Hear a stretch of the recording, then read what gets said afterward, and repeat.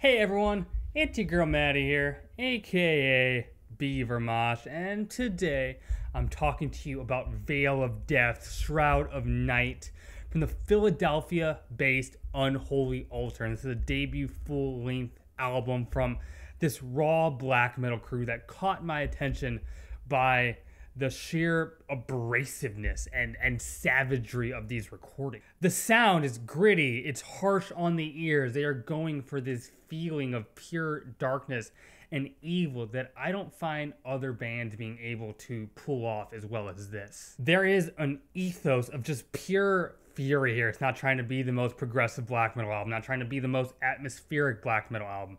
No.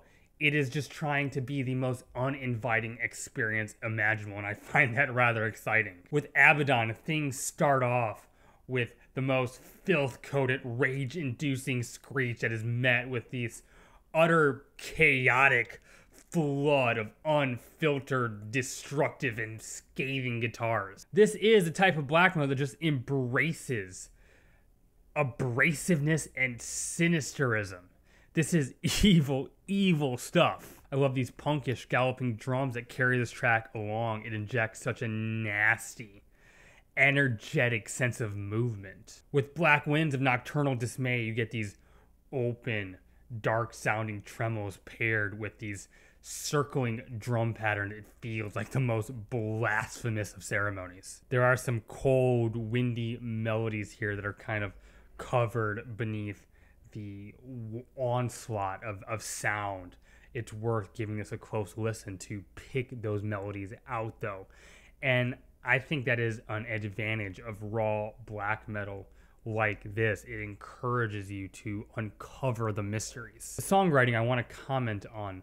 There is a well-defined trajectory to all of these tracks. It leads to high points. Everything is mapped out in a way that leaves me very impressed. Infernal Flesh, with its opening strummed intro, really showcases the tone of this guitar, which I love.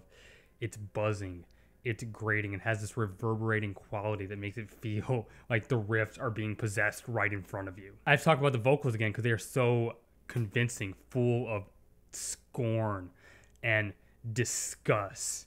It feels like they are ripping right at your ears. They're fantastic. On Treachery of the Common, I love this more spacious beginning. It's introspective, it's depressive, and honestly rather hypnotic. This track just shows a more doomy side of the band. Brooding guitars, slow, droning feedback, and this just overall sense of dread that they are able to capture. On Sin Eater, the drummer does this insane thing where they just slash at the cymbals with no restraint, just going for pure emotion.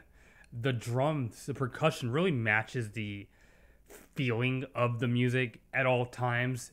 This band really gets performance, in my opinion. On Nefarious, just feel the muscle behind these smoky tremolos just fluttering around you like some demonic shroud.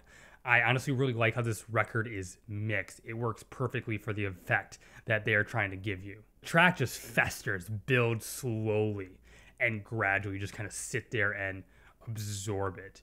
Really well done on that front. Now, Pestilence just brings us to a point of pure terror and unfiltered chaos. All of the instruments going at full power.